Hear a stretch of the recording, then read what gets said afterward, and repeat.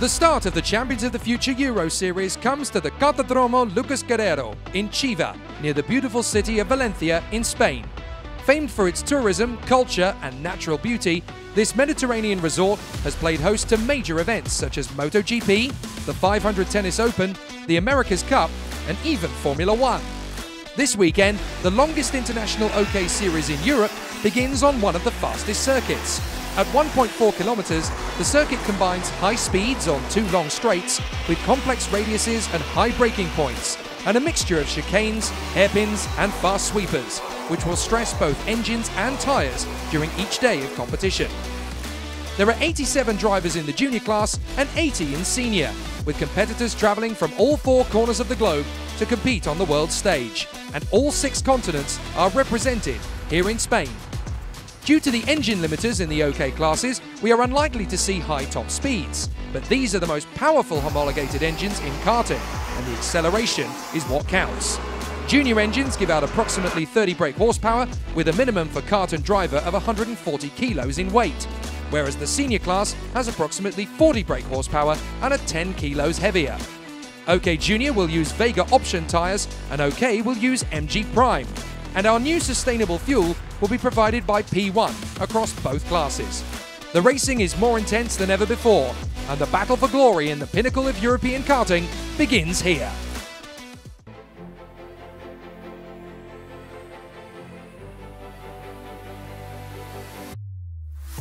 Last year, Britain's Nathan Tighe stormed to the title for the Sodi Kart factory team. But as he departs for the OK class, it's open season for the juniors, and a new champion will emerge.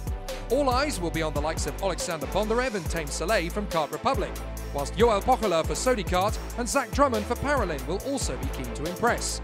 Scott Lindblom and Alpak Soy will lead the Tony Kart charge, and Birolart will be hoping Sandro Perez and Gerizim Skudanov will have another strong year. But the squads from Ricky Flynn, Forza and Koski will all be hoping to take on the factory efforts too, in a thrilling opener to the season. Kaczynski is slowing and coming to a stop. Oh, I don't believe it! Kaczynski out of the final. I don't believe it! Elliot Kaczynski is stopping on the formation lap. The Swede, who was due to start on the 3rd row, is out before the race has even got underway. That is devastating for Elliot Kaczynski. Are we going to go racing this time? No. Yes, we do. Oh, we do go racing. We are green. Yes, we are green. So up to the first corner.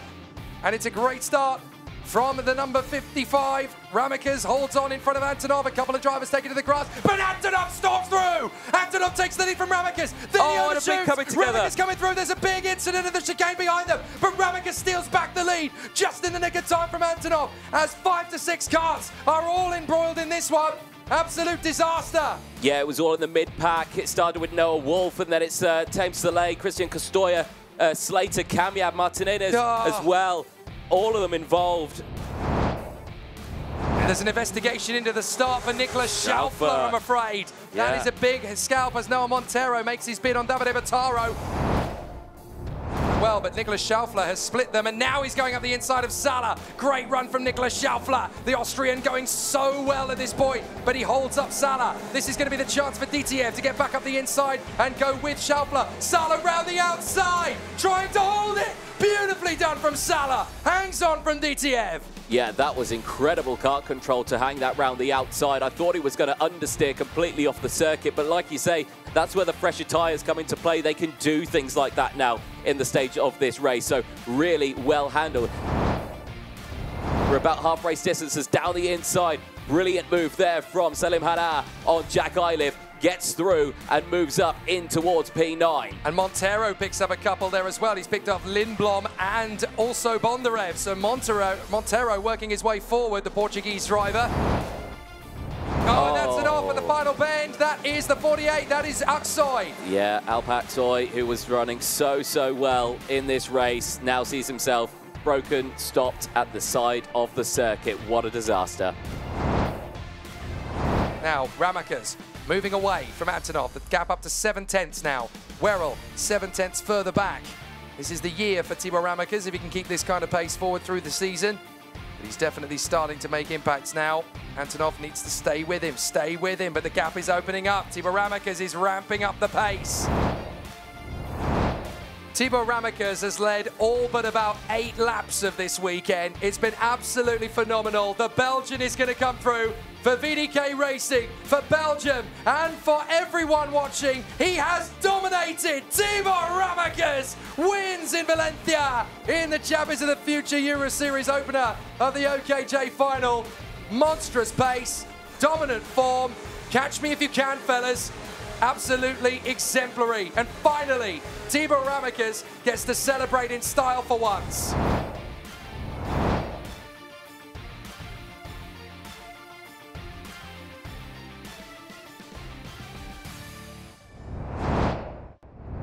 For third position for the United Kingdom, Lucas Guerrero. And to our driver in second position for Italy, Stepan Antonov. To our winning driver for Belgium, Thibaut Ramaekers. Thibaut, en français, what an amazing race from you from start to finish. Controlled the pace once you got back into the lead. Just describe the race for us. Oui, c'est une très belle course. J'ai eu un peu de mal au départ, mais après c'est parti. J'ai fait le gap et j'ai gagné, donc c'est super. So, moving on now to the next round of the championship, how are you feeling? Je me sens bien pour le prochain week-end. J'espère faire aussi bien que ce week-end-ci et je pense que je peux le faire, donc on verra. Fantastic, merci beaucoup. Ladies and gentlemen, Thibaut Ramaekers!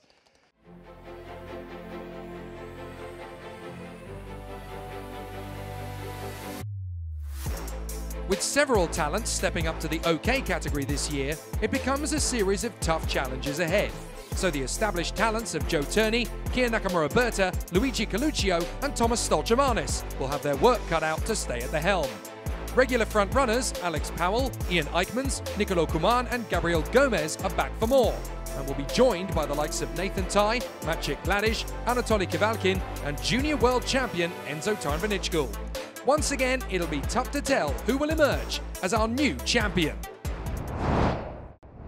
We're racing in Valencia, up to the starting point. A great run into the first turn from Przyrowski, who goes with Powell and Nakamura-Berta. Nakamura-Berta trying to go wheel to wheel with his teammate, and they have let Przyrowski go away. Brilliant from Powell to defend, as round the outside of Poulain. Nakamura-Berta hops over the curbs. Poulain gets through, as everybody else sorts themselves through the chicane, but up to Poulain with a terrific start into third position for the Tony Kart Factory ace.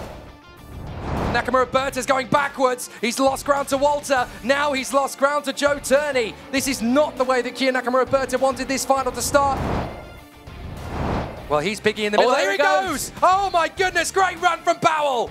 Caught Jan Przyrowski completely unawares, but he needs to make haste while the sun is shining now because he's now got 2 Tony Kart Factory drivers right on his tail. Przyrowski has been caught by Poulain, and now they're going to work together. It's Nakamura-Berta! Oh, no. Nakamura-Berta and Walter!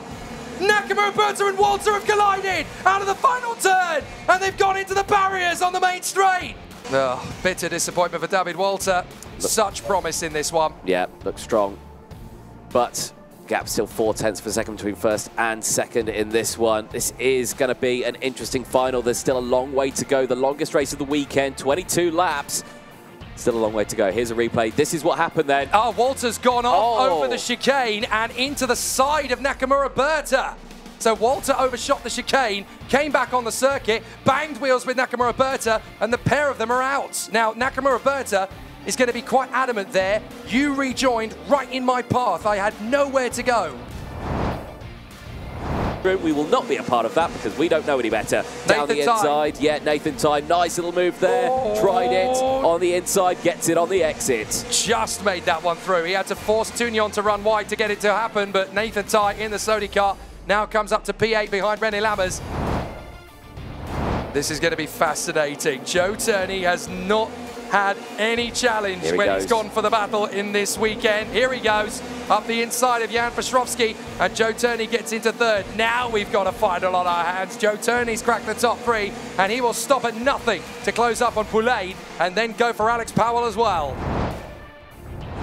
But here he comes again, and there is an investigation into Joe Turney. There's an investigation into the 201.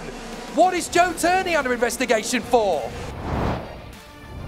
Good opportunity Here here. it is. Pulls out of the slipstream, goes in towards second place and does just get it. Squeezes past Arthur Boulane. It can quickly run out before you know it, and I won't lie, there's a black and white flag being brandished. Who is it going to? It's not come up on our time. It's Turney. 5-second penalty! Oh no! 5-second penalty going the way of Joe Turney with a warning flag. He has no idea until he comes through this time. That means he's got to catch and pass Alex Powell and disappear to the tune of over 5 seconds if he's going to win this final. Alex Powell will be in such a relief position.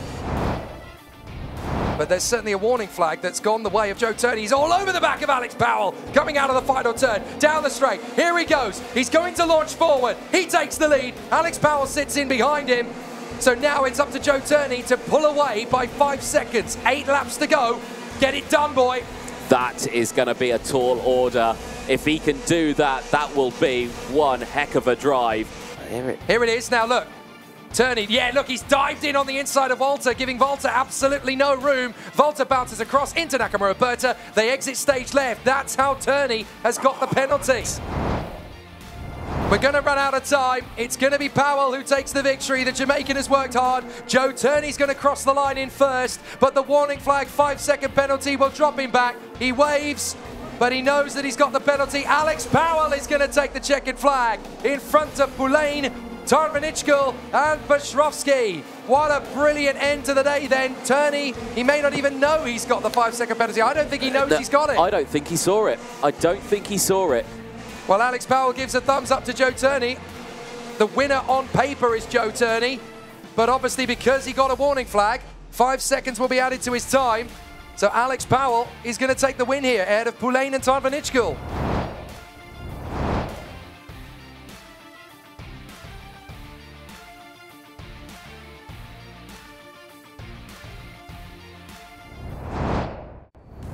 Firstly to our driver in third position for France, Arthur Boulane.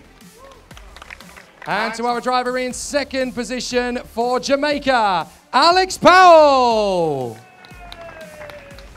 For the United Kingdom, your race winner, Joe Turney.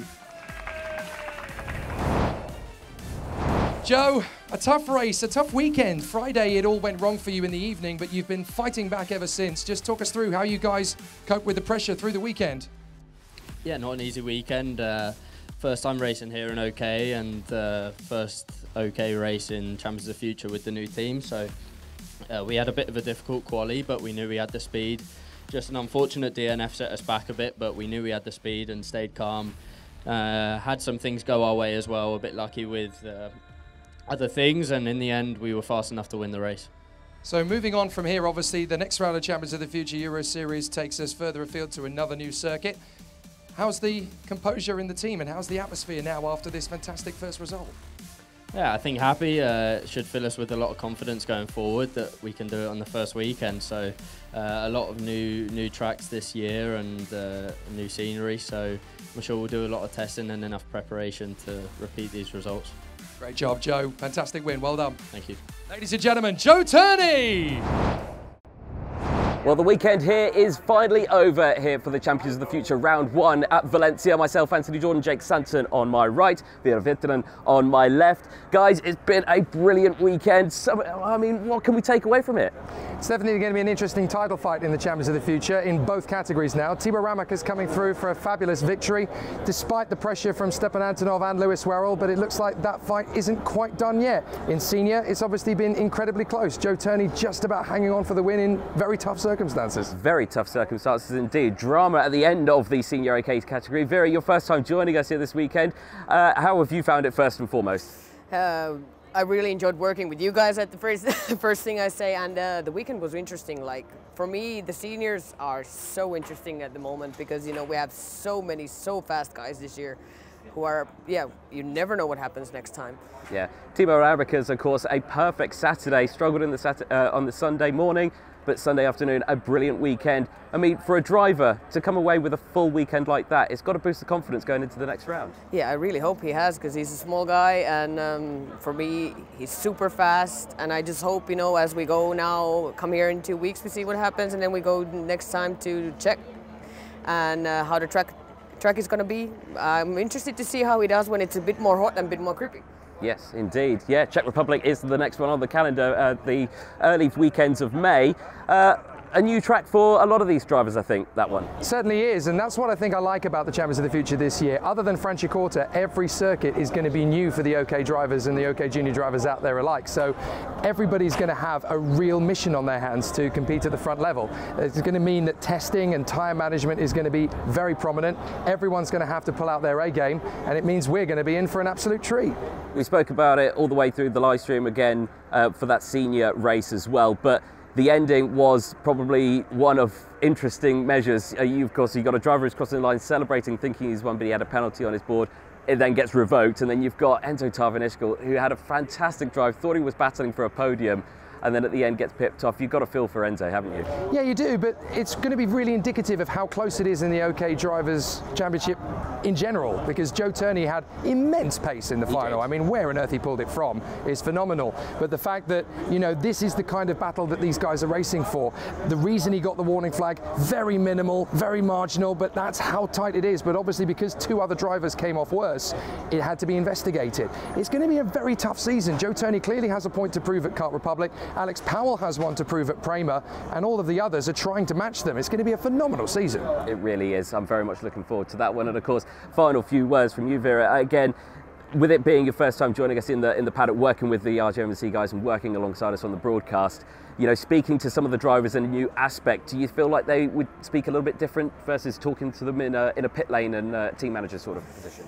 Yeah, of course, and you can see a lot of different, some of them are so ready for what they say and so on, like, I think good in putting the words on how they analyze things, and others I'm a bit more shy, but I hope that when they get to know me, we can have small, like more good chats with them.